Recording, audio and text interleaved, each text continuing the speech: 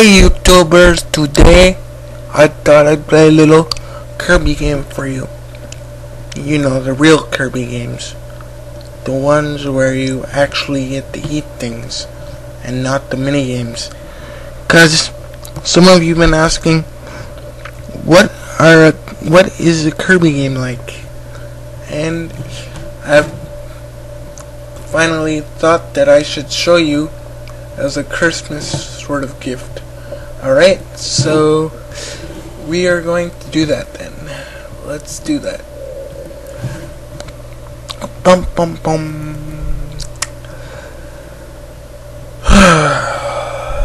It's nice and quiet in the house, so it'll be not distracting background noises and all that, so that'll be nice. Alright, so we'll play Kirby's Nightmare in Dreamland, because that's the only Kirby side-scroller that I've decided to download for now, so there you go. Alright, and if you guys like this video, we'll do a playthrough, because I've become more confident with talking into the microphone and syncing my voice, so we should do that if you guys are comfortable. So write a lot of comments, and don't write more than one comment if you're the same person, because, you know, unless you want to tell me that I'm also awesome or some other aspect of the video is also awesome, then go right ahead, because everyone likes to know that they're awesome. Okay, so I'm gonna do it the exact same thing that I did with Mario's video, where I just recorded until I got to the actual game, and I'm gonna start recording now. Starting recording. We're gonna call it Kirby 1. There. Sorry that I self-narrate, but it's sort of a unconscious thing. I'll try and be conscious of it then. There. Alright, we're gonna record right 3, 2, 1, go. Doody doody doo doo. Kirby's Nightmare in Dreamland. And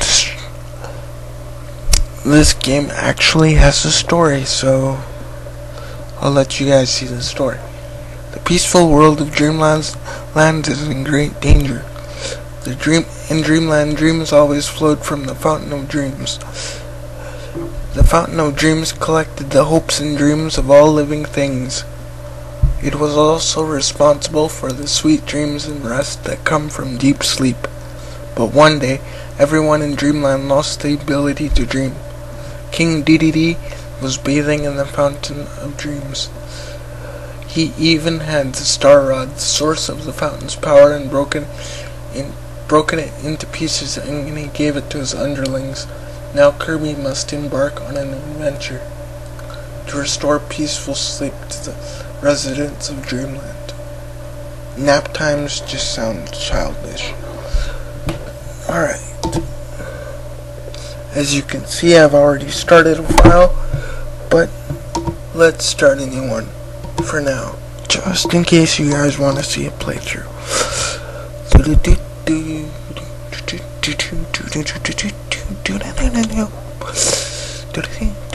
Alright, so Kirby can jump. Kirby can eat things by inhaling them. And the most cheap-ass feature of his games, fly. That's right. If you're feeling cheap and not wanting to take a hit from enemies, you can just fly, theoretically, across the whole level. But who wants to do that? It ruins the fun. Besides, Kirby's main ability is getting powers so he can kick ass and everything. It's fun. Boom. Well, that's in his games from Kirby's Dream Land 2, but before the first Kirby game on the original Game Boy, he wasn't able to get any powers. That's right. You would only shoot things out of stars, so it made the platforming kind of harder. But then they toned it down. But you know what's still fun about the Kirby games? Bosses. Bosses are awesome. Especially when a big boss gives you a really cool power. It's awesome. Whoa! I thought I was gonna get killed there. Ah, there, I got it.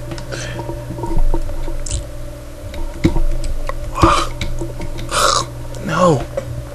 Oh, that sucked. Pun. That does suck though.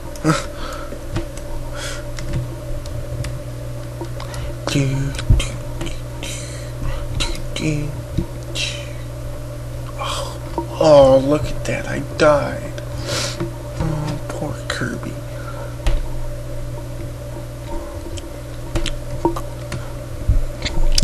But I have a challenge for people who like to hack ROMs and stuff. You should try and hack a Kirby ROM or a Kirby game and like redesign all the levels, because everybody seems to hack Mario World too much now, and I think Kirby games can be made ridiculously hard. Can you imagine this? 1 life, 1 hit point, and then like a shitload of enemies to just fly through? That would be impossible. Kirby's Flight of Doom. That's what the game would be called.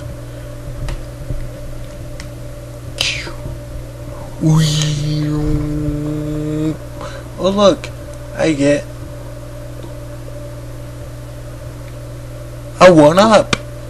Yay! Yes, so that's what the Kirby games are like.